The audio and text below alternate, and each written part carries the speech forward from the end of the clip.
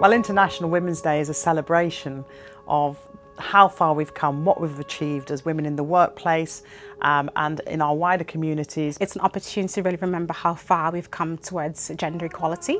And also women's rights. This allows us to celebrate the fact that women can bring something different to the party. It's a chance to reflect on all the wonderful women in our lives, so our mothers, our sisters, our friends and our colleagues as well. It's also about celebrating women in science, but also empowering young girls. And it's also an opportunity to really recognise what more work needs to be done. In particular, advancing the rights of women and young girls from disadvantaged communities. To break the gender stereotype. All of us, men and women, can contribute every day. But it's not just about one day, it's a springboard about the future and about what we've still got to look forward to.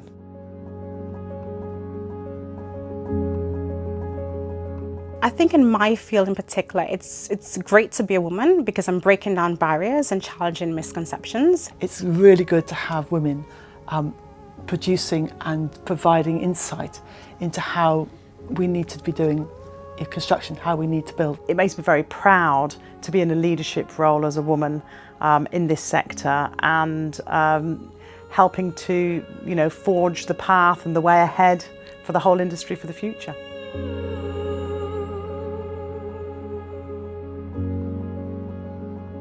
So I think one of the challenges of being a woman in a highly technical field is that we have less role models to look up to. Trying to prove your worth and expertise. There's so much evidence that diversity in the workplace is a good thing, but people don't always understand that. As a woman, I found it sometimes challenging to have a home, family, work balance. Well, I'm fortunate enough to sit on 2 committees where the gender balance is really excellent.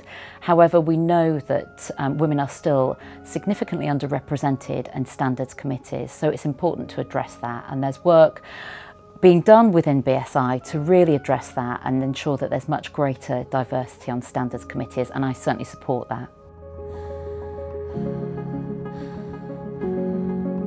Many years ago, and this goes back I think to 1993, my marketing manager at the company I worked for at the time came to me and said, BSI are putting together a new committee on service management. You're our expert, we'd like you to go along. And it was from there that I got involved, really enjoyed it, met a group of like-minded people, and have been there ever since through developing an award-winning book which became a British standard, which then became an international standard. I became a project editor and now chair the committee as well. There's a lot of focus on what businesses are saying and not necessarily what they're doing, focusing on, policy rather than practice.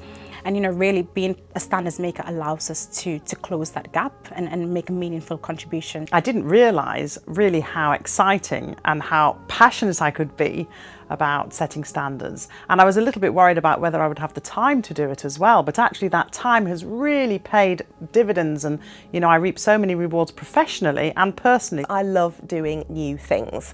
I like challenges, I like meeting people, and this was a way to do all of those things. You can learn a lot from others, but also you can share your knowledge. I have travelled the world through being involved in international standards.